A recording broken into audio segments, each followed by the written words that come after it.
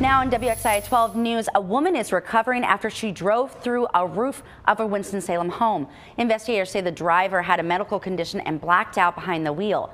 These pictures, this is just amazing right here. It shows the car being lifted out of the roof of a home on Canoke Drive and the large hole that it left behind. Police say the woman sped through a stop sign and up a hill, which launched the car into the air and into the home.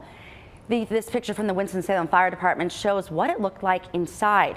The driver was initially trapped in her car, but emergency crews were able to get her out. She should be okay. The house is a group home for people with special needs run by Res Care. 6 adults were inside at the time, but thankfully no one was hurt. Now the Red Cross is working to find those people a place to stay in a nearby while the house is repaired.